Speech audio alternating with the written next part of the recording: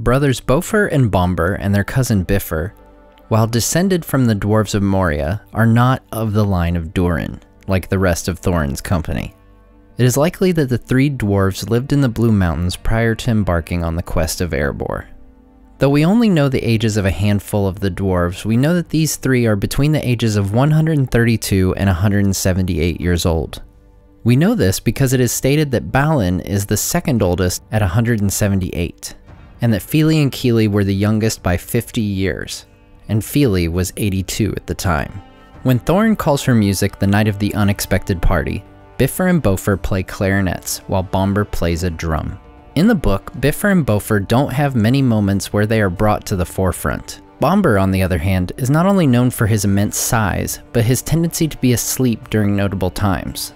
When the company is passing through Mirkwood, a charging deer causes Bombur to fall into the enchanted river. He finally wakes up from his enchanted sleep after 6 days of being carried by his fellow dwarves. His first thought is naturally of food. After their barrel ride down the river running, Bombur was found to be asleep, or at least senseless, in his barrel. When the rest of the company climbed the lonely mountain to the Doorstep entrance, Bombur and Bofur remained behind in the valley to tend to the ponies. When Smaug comes out to scour the mountainside, Bombur's reluctance to climb the rope vanished, and he was hauled up the cliff to safety inside the mountain.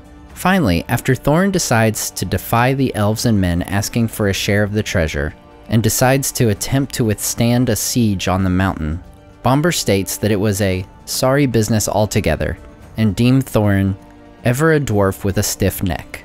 He wishes only for a strong drink and a soft bed, leading him to be easily convinced by Bilbo to let the Hobbit take over the watch. This allows Bilbo to sneak out, delivering the Arkenstone to Bard and Thranduil. Bilbo returns to the mountain and wakes Bombur after midnight. As usual, we'll take a quick look at the films to learn about these particular adaptations of Bifur, Bofur, and Bombur, aka The Axe, the Hat, and the Fat. If you'd rather stick to just the book canon, skip to the time on the screen. In the Peter Jackson films, these three are described as representing the average working class dwarf, working off the fact that they aren't directly related to the rest of the company. James Nesbitt, whose portrayal I absolutely adore by the way, says Bofur looks after Bifur and Bombur. We see this in moments like when he lets Bombur know he's had enough food. Stop it, we've had plenty. We also see the trio interact in Rivendell, in addition to a humorous interaction on the battlefield in the final film's extended edition. You've lost your axe? No, he's not. There you go, cousin. You know where you can stick that. We also notice that it's Bifur and Bombur that Bofur initially calls out for when they reach the mountain. Bombur! Bifur! Anybody! Speaking about his character, Nesbitt says, "What I like about him most is that he has a good soul, which is not what one would think of dwarves because they tend to just believe in themselves and their own business." Bofur is described as being the most optimistic of the dwarves, and that he doesn't take things too seriously. He also doesn't have the emotional draw toward Erebor that some of the others have, but he enjoys the adventure. When it comes to Bofur and Bilbo, he adds, "I think he's the first dwarf that really thinks, actually, we should give this guy a chance." Where's Bilbo? Where's the Hobbit? Get right there! All right. Where's Bilbo? Thorin, where's Bilbo? You do know we're one short. Where's Bofur? He's not here, we'll leave him behind. This relationship between Bofur and Bilbo is one of the character traits that comes across best in the films, in my opinion. Aside from Balin, Bofur seems to be the dwarf that is closest to the Hobbit. I wish you all the luck in the world. I really do. Actor Stephen Hunter describes Bombur as looking up to Bofur because he's older, wiser, and more experienced. In the film adaptation, Bifur has previously sustained a bit of an injury, having an axe in his head.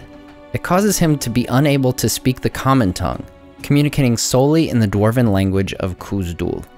He's also described as being a toy maker, as we see in this clip of a scene apparently left on the cutting room floor.